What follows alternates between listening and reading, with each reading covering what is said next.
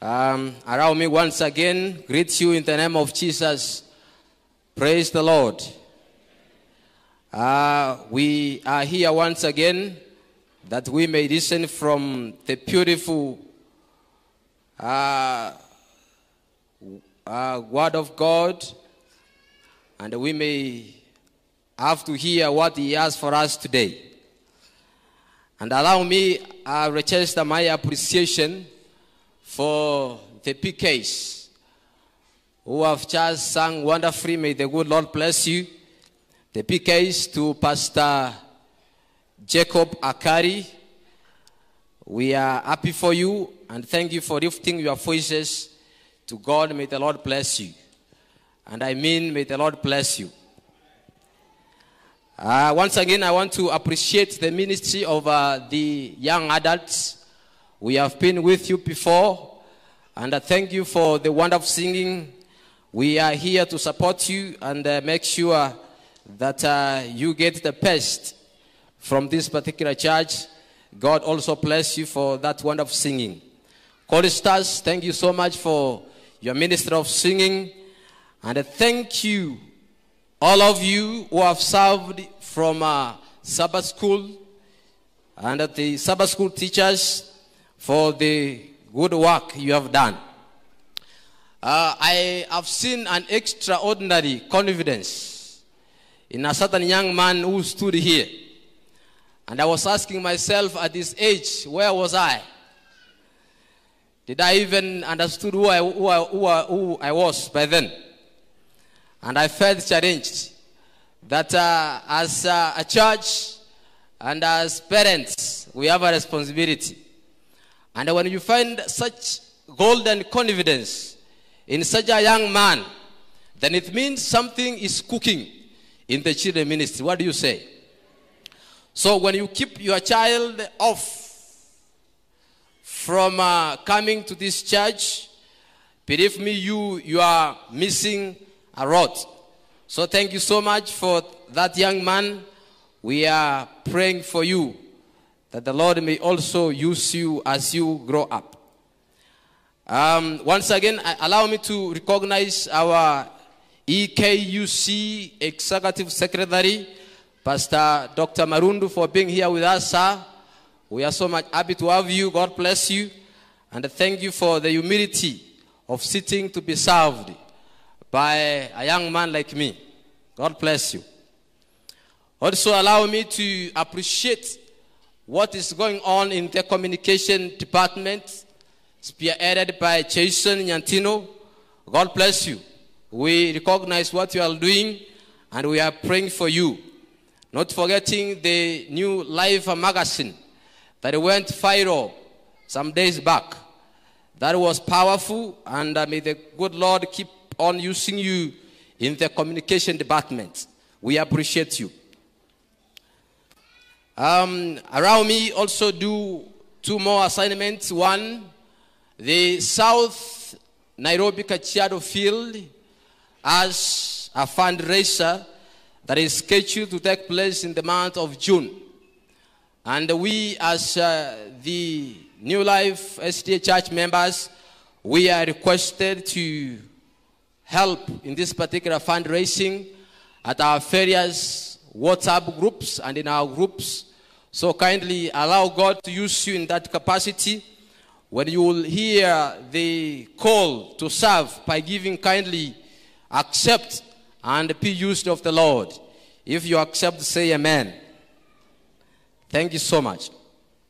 Lastly, but not least, after this, we have a wedding. Somebody's looking at me, Pastor, are you serious? Yes, we have a wedding after this. And it is a wedding between Christian and Samuel.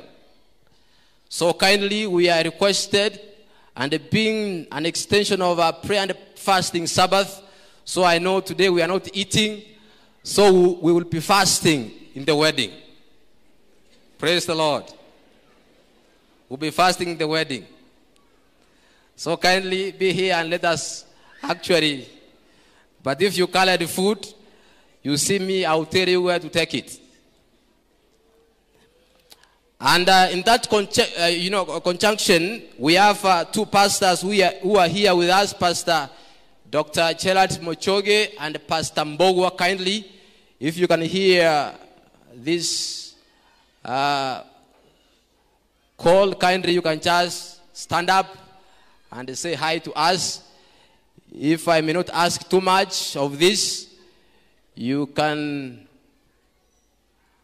hopefully that is Dr. Mochoge Gerald. Pastor, thank you so much. I'm holding for you from here, and when we are done, you just come here for the wedding of officiate that wedding. And for the young people who are marrying, Christine and Samuel, we are here for you. We will pray for you. And it is in order to have a wedding properly organized on a Sabbath. Praise the Lord. Because young people are shying away from weddings because they are saying they are expensive. We have a well, beautifully organized wedding on a Sabbath, which is blessed to have the blessings of 4 pastors. Praise the Lord. That on Sunday there is Dre, there's a lot of pool and water fuel, but kindly today we are inviting to partake of that, and we are ready to support you. God bless you. Having said this, allow me now get into our message of today. Allow me get into our message of today, and let us pray. Our Lord and our Father, we are here once again. We are ready to hear from thy holy scriptures. My Father, speak to us once again, because it is we, your children, who are coming once again. We may be unworthy, but Lord, cleanse us, and let us be ready to hear, thus says the Lord. Our humble supplication in Jesus' name, amen.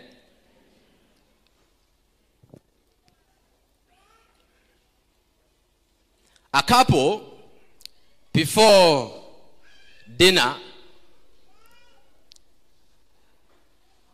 one of them, probably the husband, turned to his wife and said this: "My wife, we are married now for 27 years. And for these 27 years, you have been cooking for me." Praise God for ladies who cook for their beloved husbands. But the unfortunate part of this, I cannot be able to recall each meal that you have been able to cook for me. And yet today is another one. The man said, despite the fact that I'm not able to recall each meal you have been cooking for me, one thing is sure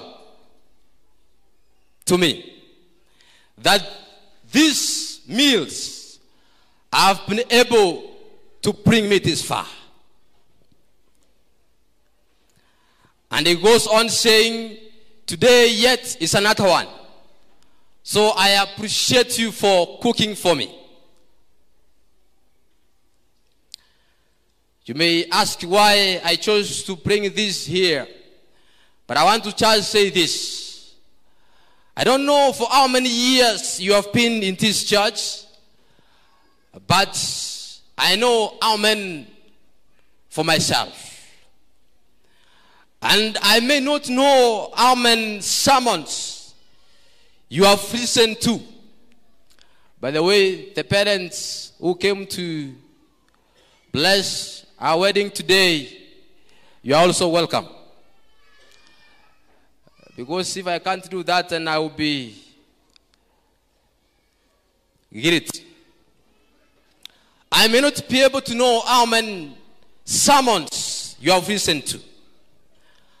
And some of those you came to church marking them. You know, we have interesting Christians. When they see somebody stand to preach, theirs is to begin marking every mistake that is committed during that preaching. So many of those, you have listened to them.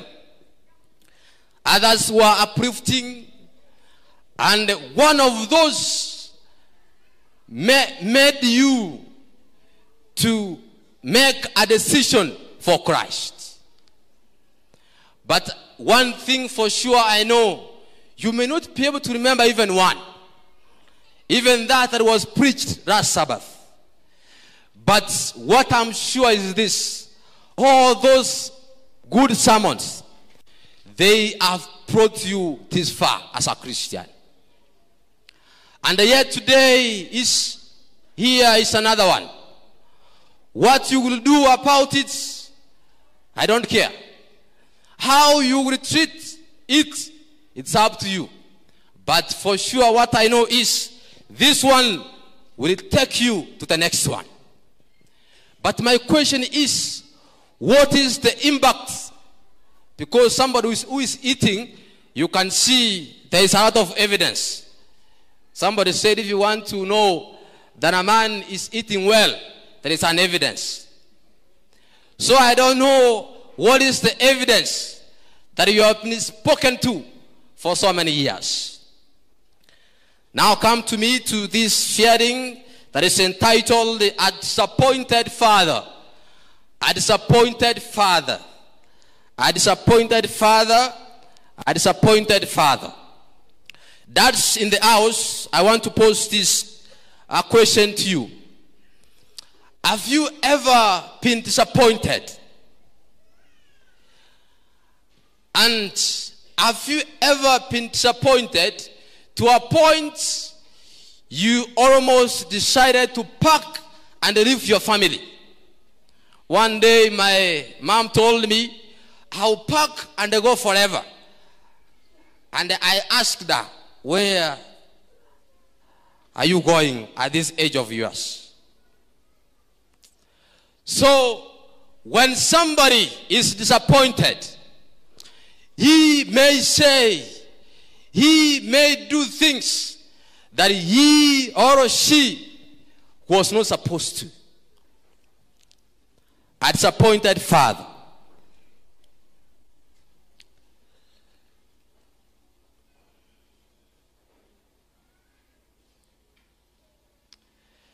Jacob ends blessing the sons to Joseph, the sons whom he had adopted to be his. So when the blessing ends, Jacob gives his sons an assurance of living for the generations to come through a long years of bondage and sorrow. This testimony of his faith. And Jacob said these words. I'm in the book of Genesis chapter 48. And Jacob said, behold, I die, but God shall be with you and bring you again unto the land of my fathers. So the book of Genesis chapter 48 ends when Jacob is blessing the sons of Joseph, whom he adopted to be his, and he gives them an assurance of the future. And he tells them, you know what, my grandsons, the Lord will be with you. And throughout all the generations, indeed the Lord will be with you. That aside, now Jacob comes in the book of Genesis chapter 49. You begin verse number 1. Genesis 49, verse number 1, the Bible says, Jacob called his sons and said, gather yourself together, that I may tell you what will happen to you in the days to come. Assemble yourself and hear, you sons of Jacob. Listen to Israel, your father. So when Jacob is done blessing his grandsons on his sick bed, somebody told me, when you find somebody dozing in church, 1 is praying for you, 2, he never slept at night, 3, he was beaten at night. So Jacob calls his 12 sons. And when he calls his 12 sons, they come surrounding his dead bed. And in the African setting, when a dad who has been sick for a long time, when he calls, what next? He's going to die. And this is when men, young men who even disregarded his father when he was alive, they will come. What have they come for? What have they come for? An inheritance. So the 12 sons, blessed are you, those whose fathers rested like mine. Blessed are you if you received the last word from your father. It is very important. Some of us, we never received that. So, as a loving father, he calls all the 12 sons. And when he calls all the 12 sons, it is definite what they came for. Because Jacob was rich. So they came that he may divide an inheritance for them. God forbid that this is a time that brothers become good enemies. This is a time when brothers butcher each other. And this is a time when families are split in the middle.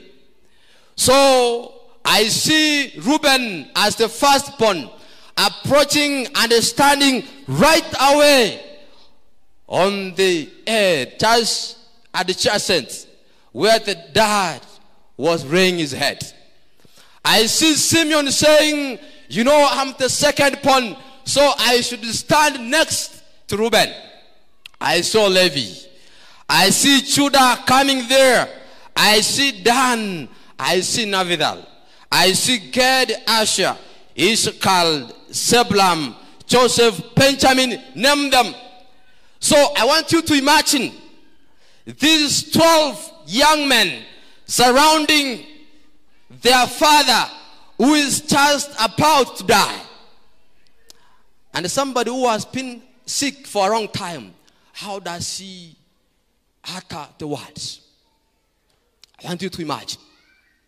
So the 12 young men are here and they are ready to listen, saying, are you seeing that brown Mercedes Benz?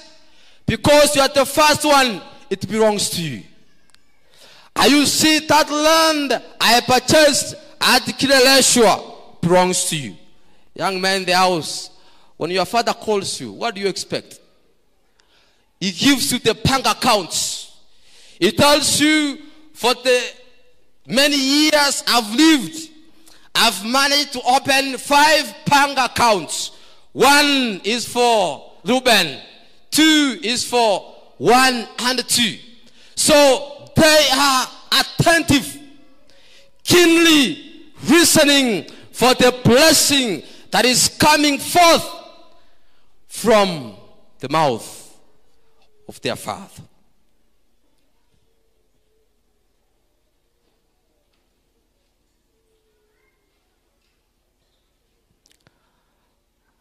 At the rush, all the sons of Jacob were gathered, as I have said.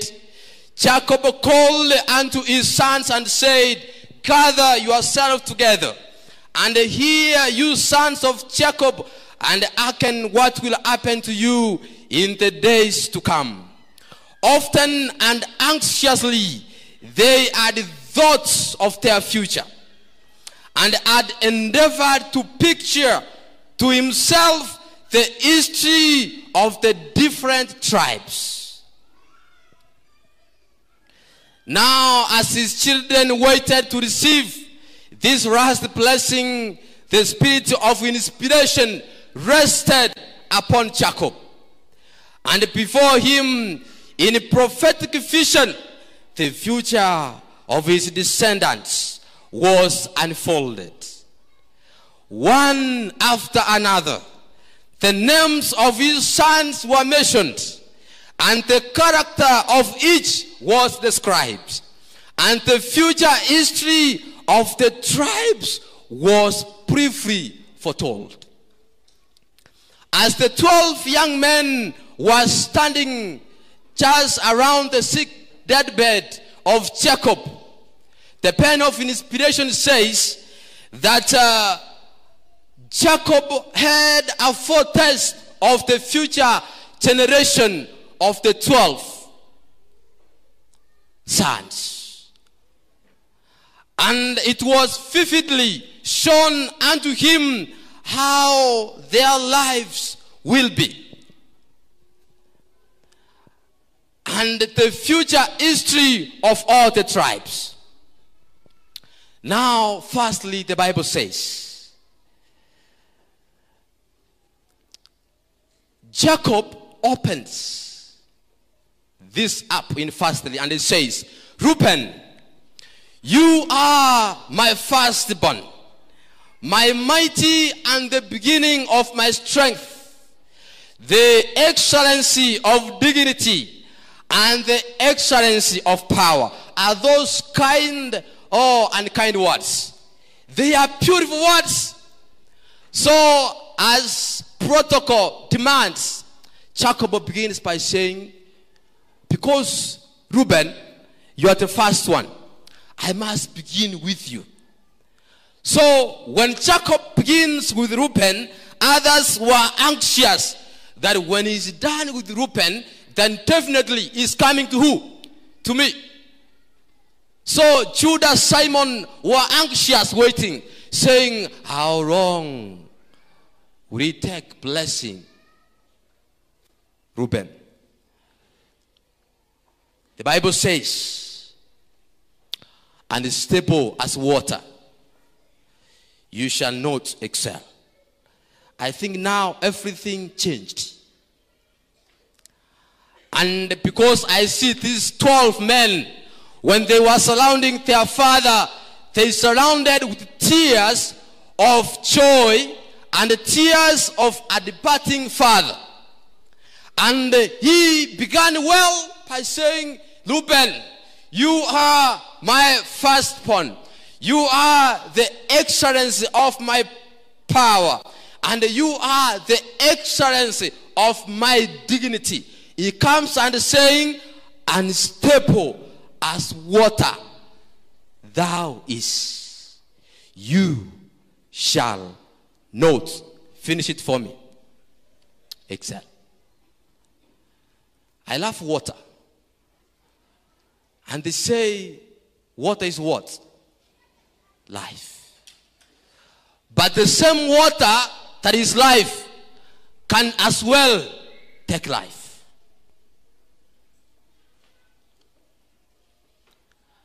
I love water, but there is one behavior and the character of water I hate. Water takes the shape of any container. Put it in a balloon, what happens? Put it in a pot, what happens? Put it in your mouth, what happens? Pour it on the floor, what happens? That is one of the characteristics of water I hate. So Jacob is saying this to Reuben. Reuben, I love you. You are my son. You are the excellence of my dignity. It sounds nice. It is beautiful. Those who have only one child and it's the firstborn. How does it sound when you have the firstborn in your family? This is the time even the father want to carry them, and they do like this. But when you have 1, 2, 3, what happens? Things change. They begin changing.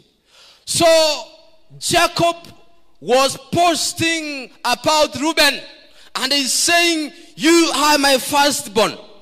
When I was mistreated by Reuben, you came. And it sounds nice when you have young men who are standing to you, beside you. But he's saying these words that you, Reuben, you will not excel. Why is not Reuben excelling? Because you went up to your father's bed, then you defiled it. He went up to his couch. Listen to this. Reuben was suffering from spiritual instability. Reuben was morally unstable. That is to say, Reuben never understood who he was.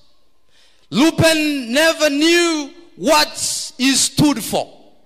Allow me to repeat that. We have good Christians in this era who don't know or who don't understand what they stand for. And they say, if you can't stand for something, finish it for me. You fall for anything. We have good Christian, all of us are here. People who are not stable. People who are easily taken by the waves. Somebody said, if you find people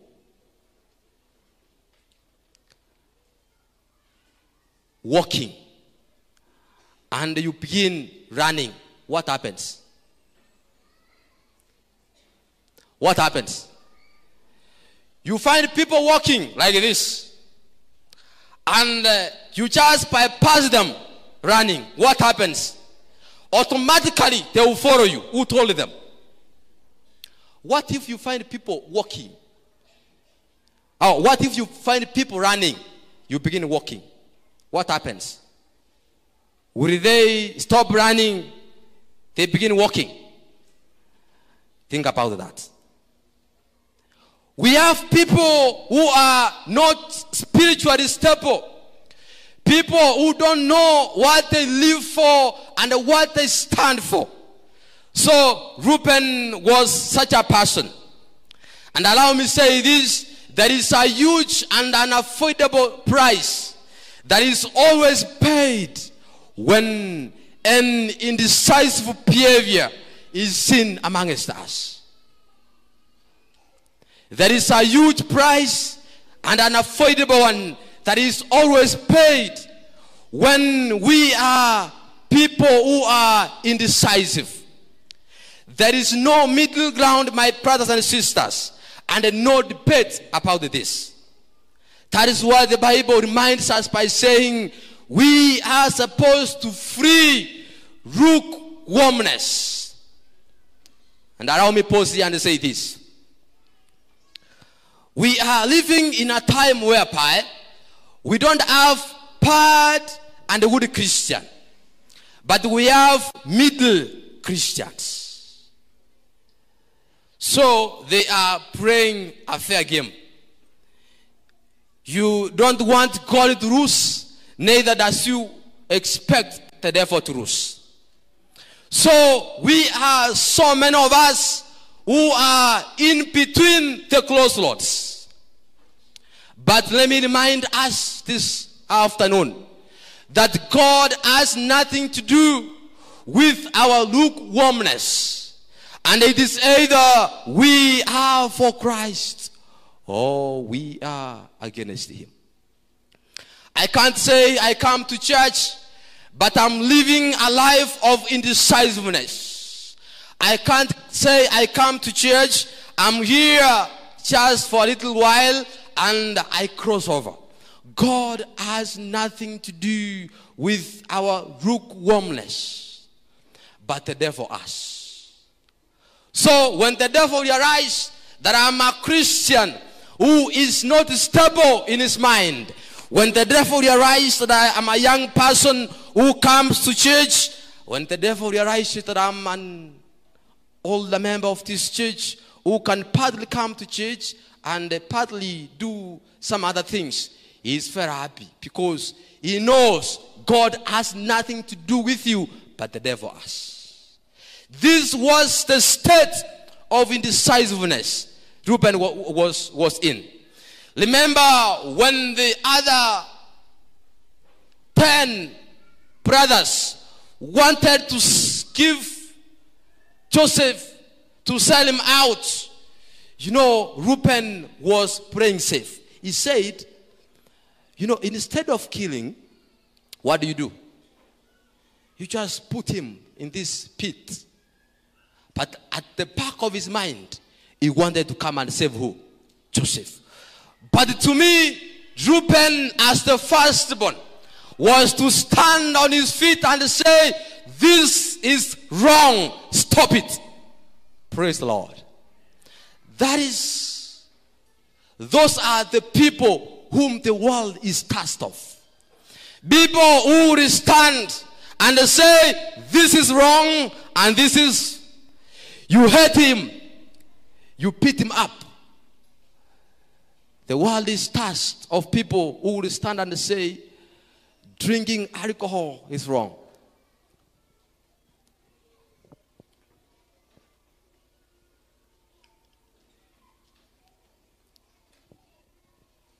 Brothers and sisters, let us stand for Christ instead of standing with the devil. Let us stand for what is right against what is prominent. Let us stand for the truth against the lies. Let us stand in the right, despising darkness in the name of Jesus. Jacob had enormous and a lot of expectations from Reuben.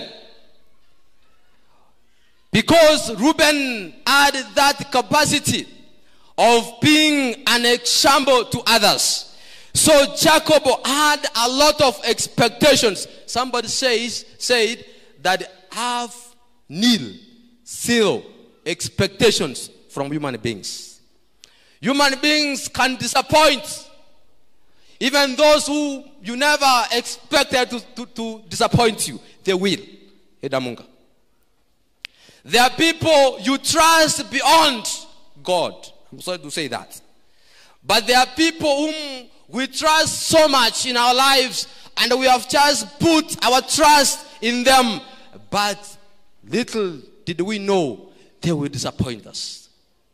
So Jacob had enormous, had a lot of expectation on this young man Jacob. So Jacob expected that Reuben was to show the way. Praise the Lord. I'm smiling because of this. That as we are seated, all of us here, we are supposed to show the way. Somebody sang a song and said, show me the way to the Father. Show me the way. But my question is, are we at a capacity? Are we at a point of showing the way? The Bible says, there is no way a blind guide can lead another blind. One day, I was riding a bicycle to church. And I found one gentleman who had a challenge of hearing. And he told me, Pastor, kindly give me a lift. That was my 4th time on a bicycle. You can imagine what was just about to happen. So, because I was good anyway, I told him, by signs. Thank you, those people who help us in the sign language interpretation. God bless you. I wish I knew it by that time. So as I was riding the bicycle down slope, unfortunately the brakes failed. I have somebody here who cannot hear when I'm saying we are in danger. And I was an amateur. I don't want to say what happened, but it happened anyway.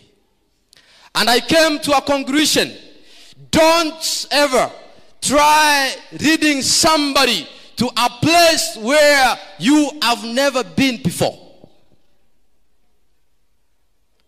There is no way we can show the way if we don't know the way. No way, no way. There is no way we can get involved pointing people to Christ if we don't have a personal experience with Christ.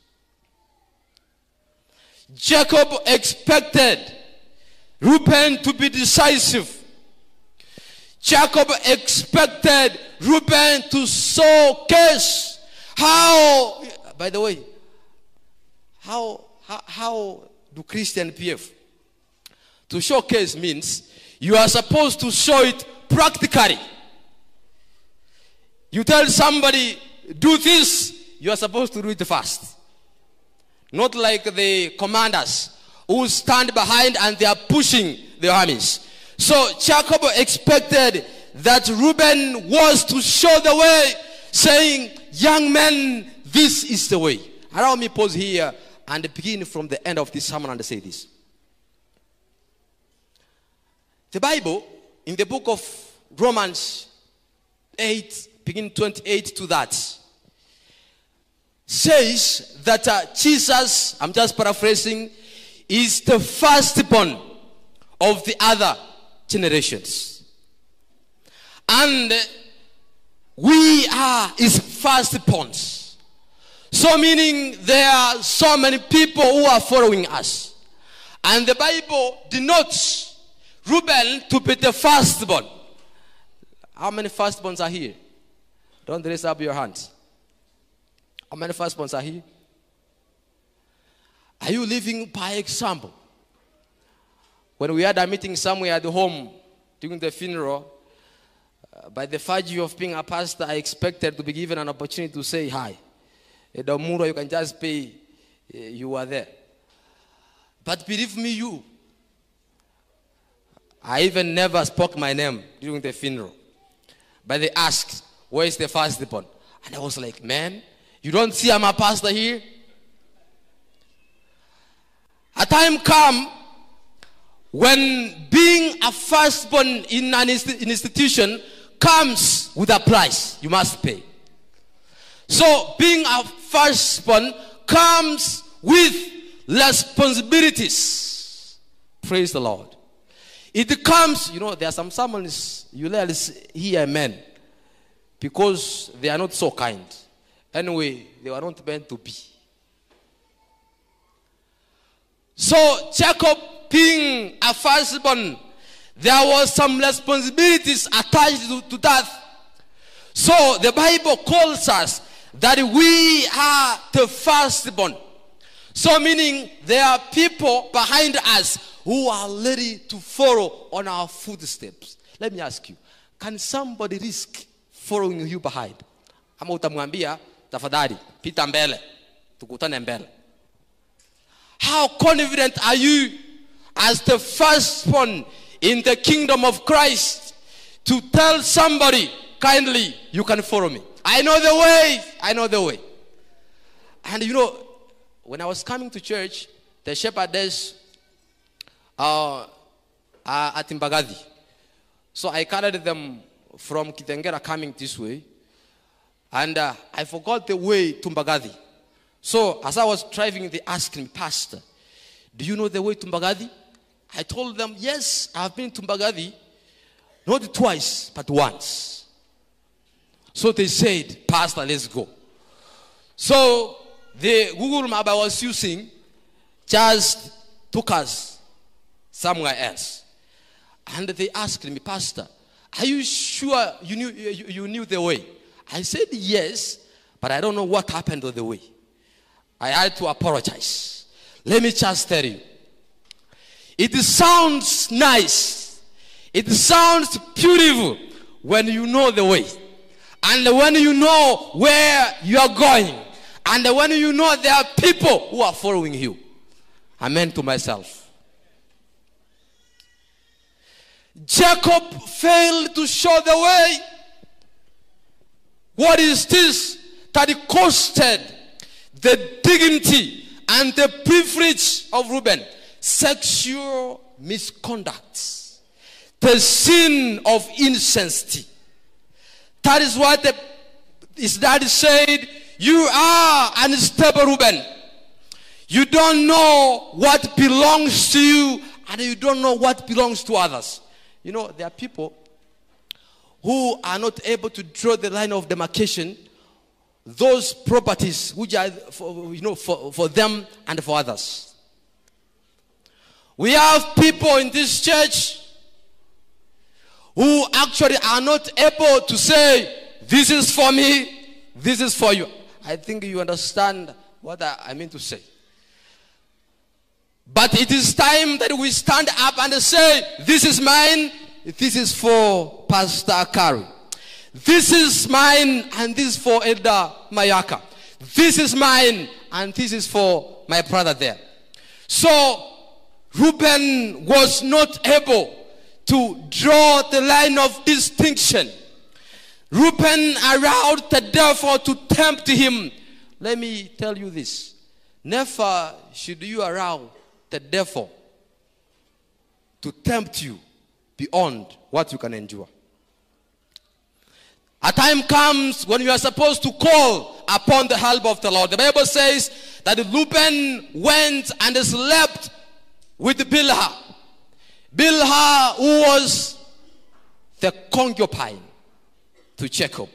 And the Bible says when he did that, he just marched out. The Bible said, if you read in the book of Genesis chapter 35, verse 21 through 22, the Bible says, when Reuben did that, Israel had journeyed and pitched his tent beyond the tower of Edel. And it happened when Israel dwelt in that land that Reuben went and lay with Bilhah, his father's concubine, and Israel heard about it. You know, sometimes we do things. How many of us here have ever stolen sugar? Don't raise up your hands. You know, sugar is sweet. One day I stole. And I was called by my mom and they told me, who licked sugar? I said, it's not me. And they picked something from my mouth here and they said, and this? And I said, it is me, mom. When Reuben had done this, he just marched out as if nothing has happened. And this is where most of us are. At the back of our mind, we know we have done something wrong. But we are living, eating, walking as if nothing has happened. But lest did we know that the Lord saw it. The Bible says when Reuben did that, his father heard about that. And what a disgraceful moment for Reuben. What a disgraceful moment for Reuben.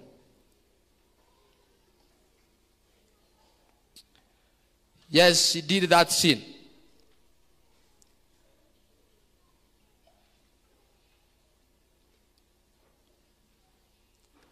Reuben was that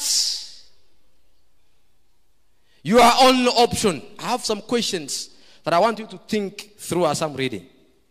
Reuben, was that your only option? Secondly, did you do a quick reflection of the consequences of what you are just about to do? And did you picture the price that was supposed to be paid? My question is simple. Reuben had so many options to choose from. And sometimes we do things as if that was the only option that was left for us. You find a person living a life as a Christian, not knowing that we are here but just for a little while. My question is, Pastor, was that the only option that you were left? When you were going through the basket of options, was that one the only one? Reuben, were there no other pure reddish in Israel? Reuben, did you count the price that you were just about to pay? Because during the pronouncement of the fates of Reuben, I see everybody confused. You know, sometimes, as a parent, you can give a verdict which actually shocks you. As a loving father, I'm seeing Jacob giving this pronouncement while he's shedding tears, saying, Reuben, I had no other option than just to serve you this. And he's saying, when I was just checking on my plates of food, this was the only food available for you. And even the 12 young men who are waiting for the blessings, they become discouraged. They say, if the first one can receive this, what of us? Reuben, was that the only option that was left for you? Sometimes there are things we do which depict that we had no option. There are places we go which depict that we had no other place to go than to go on yes, that one. There are places we go as if we had no other option. There are those who are comfortably marching onto nightclubs, dancing half naked. And I'm a Christian. The question is, was that the only option available for me? I was doing a chaplain at St. Charles Mutego. A young lady came to me and told me, Pastor, I went for a pash. And we were there dancing the whole night. So the next day, I found myself sleeping with somebody whom I never knew. A very young girl of Form 3. And this lady used to come every day saying, Pastor, I need to go home. And I was concerned. What is happening? Little did I know that the girl was pregnant from somebody whom she didn't know. And I was asking her, bitterly, tears down my cheek, was this the only option available for you? Children of God, is that the only option left for you? We have so many options, beautiful options to choose from. That is not the way. Choose the Lord's way. Choose the Lord's way. And when we have chosen the Lord's way, we will show the way. There are those to be met everywhere who have fixed principles. This is the book, the Bible commentary by H.E. Waite says, there are those to be met everywhere. There are those to be met everywhere who have no fixed principles. It is hard for them to resist temptation. Let it come from any quarter. And in what form it may be, and every precaution then must be taken to surround them with influences that will strengthen their moral power. Praise the Lord. We have our brothers and sisters in this church or elsewhere who don't have that muscle, that strength of saying no to some things. H.E. White says, we are supposed to surround them. We are supposed to encourage them, tell them, yes, you have fallen, but there is hope for you. There is help for you, and you can do it better. There are men of us like Reuben, unstable as water, having no inward rectitude, not being straight, having no moral, having moral defect. Their integrity is at stake. They are not able to make correct judgment. And like Reuben, they will not excel. What you need is to see your dependence upon the Lord and to have a willing heart to get help. Now listen to this. That now a time has come, and now is that we must be men. Be principled enough. Be men and women of dignity wherever we may be, showing the strength of character where we might be. Be able through Christ's name to say no. To say no. I will not do this great wickedness and sin against God. Did you know the hardest thing somebody to do is to say no? Did you know? And when it has something to do with your integrity and your spirituality, the Bible says that now a time is, has come, and now is that we need to stand tall and say no. And say no. Let's say no to some things that are not beneficial to us. And let us say yes for Christ.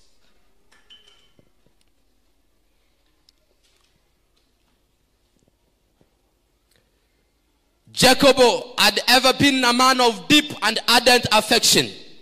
His love for his sons was strong and tender. And his dying testimony to them was not the utterance of partiality and resentment. He had forgiven all his sons, and he loved them to the last. His paternal tenderness could have found expression only in the words of encouragement and hope. But the power of God rested upon him, and under the influence of inspiration, he was constrained to declare the faith of Reuben. Sometimes God is left with no option than to give us what we deserve. Because when he makes a picture all around him, there is not anything that we have invested for. So Reuben, as a loving father, yes, he loved all his children, but that was the only thing that was left for him. As much as God is a God of love, God also is a God of justice. At times, God is left with no option than to serve us with what we deserve. How many times have you been tempted? And how many times did you stand for Christ and said no? Because temptation is all around us, from within us and from without. But how many times have you stood for Christ? Blessed are you if you stood for him. None of us has a valid excuse why we can fall into temptation, because God has provided the needed mechanism for our escape. Praise the Lord. None of us should fall into the scary traps of the enemy, because the Lord has provided the way for you and the way for me. There is a way you can escape. No matter what kind of temptation come on your way, praise the Lord, Jesus was tempted as me and you, and he was victorious. Now he says, now then, come to the throne of grace, that we may just receive grace and favor in times of need.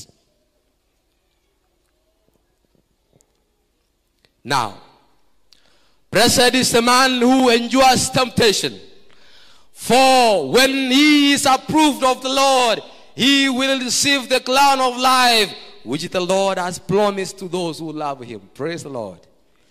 Let none say, when I'm tempted of the Lord. For God tempts no one, nor can he be tempted by evil. But each and every one of us is tempted when he is drawn by his own desires and is enticed. And when the desire has conceived, it gives birth to sin. And when sin has fully matured, it gives birth to what, my friends? Death. My fellow Christians, none of us have a valid reason to us why we should not defeat temptation in the name of Jesus. When it comes on your way, God already has given the way out. Lord has shown the way, because he says in the book of 1 Corinthians chapter 10 verse 13, where he says there is no temptation that has overtaken you except such as common to man. But God, but who? God is faithful, who will not allow you to be tempted beyond what is able. But with the temptation, he will also make a way for what? For escape. There ever has been a way for us to escape. But we are not wise enough to see the entrance. That is why even in this church, there is so many ways of exit. So the Lord has opened so many ways for us to exit and to run away from danger. Why must you remain there, die, when the Lord has opened the way of escape, and he has opened eternal life to each and every one of us? Now, soon and very soon, God shall call this world into order, when the verdict of each and every one of us shall be painfully declared. When the case of prominent Christians will be determined. When we shall receive a just reward of our sacred and repented sin. The time when the world will stand still. Men like Reuben will receive a great disappointment from a disappointed father. Which side of the verdict will I be? The story of Reuben depicts what will happen when this world will come to an end. When the Lord will call this world into order. And when he says, it is finished. It is finished. And all of us will be surrounding the mercy seat. And the Lord will open his mouth and give the verdict of each and every one of us. How many of us will be like Reuben? By God saying, you know what? Yes, you are Christian. But dignity-wise, you are helpless. You know, you are powerless. They say history repeats itself. My fellow Christians, a time is here that we stand for Christ. The division of the birthright for Reuben went like this. That Judah took the messianic promise and a double portion of the inheritance of Joseph. The tribe of Reuben never rose to any eminence in Israel. It was not so enormous as Judah. Joseph then was among the first that were taken to captive. You know, as I'm crowning this, I want to say this. When the blessings were being given to the other 11 boys of Jacob, Reuben stood there helpless. What was due? You know, there is that belongs to you by force or by fire. And everybody knows that if this is for you, no matter what happens, as it stands that heaven belongs to how many of us? How many of us, friends? All of us. So Reuben stood watching. Reuben stood watching as the youths are coming to do a song. This is a special request from me. Come and do a hymn. Like everything that was rightfully for Reuben was taken by other young men.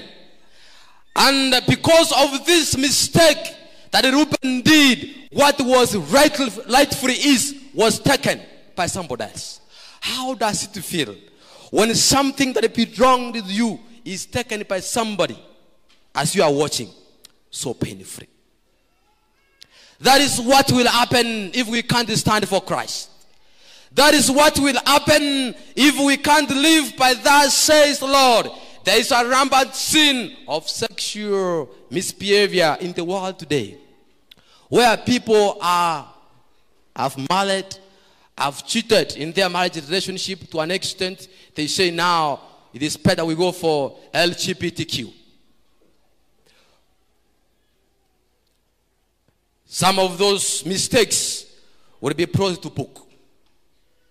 And it is time we as Christians that we may stand tall, because the Bible says that since the creation of the world, the invisible attributes of his eternal power and the divine nature has been clearly seen, being understood through what is made, so that men are left without excuse. Because that even if they knew him as God, they did not glorify him as God, nor were they thankful, but it became vain in their imagination, and their foolish hearts was darkened. Was on saying, for if after they had their foolish hearts was darkened. My friends who are here today, I want to say this, that the Lord has given us all the necessary information that we are supposed to know and to aid us to live respectively as Christians. And it is our time to choose from what is right against what is wrong. Despite what Reuben did, when history crosses, in the book of Revelation chapter 7, verse 5, when the 144,000 are sealed, the tribe of Reuben is mentioned. Praise the Lord. Despite what Reuben did, when the 144,000 are sealed in the book of Revelation chapter 7 verse 4, the tribe of Reuben is mentioned. So then it means no matter how many times have you fallen into temptation, no matter what you have done before, still there is hope for you. Praise the Lord. There is hope for you. There is hope for Christ. God is able to give you an opportunity to live for him again and show the way. But the question is, are you willing? The Bible says, those who are willing will eat the good of the earth.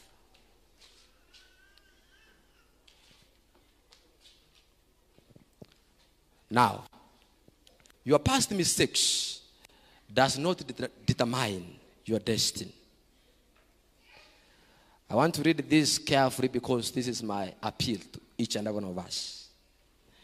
Your past mistakes does not determine your destiny, but the action that you will take thereafter will. Brother and sister, in our Christian journey, the means justify the end, and the reverse is not true.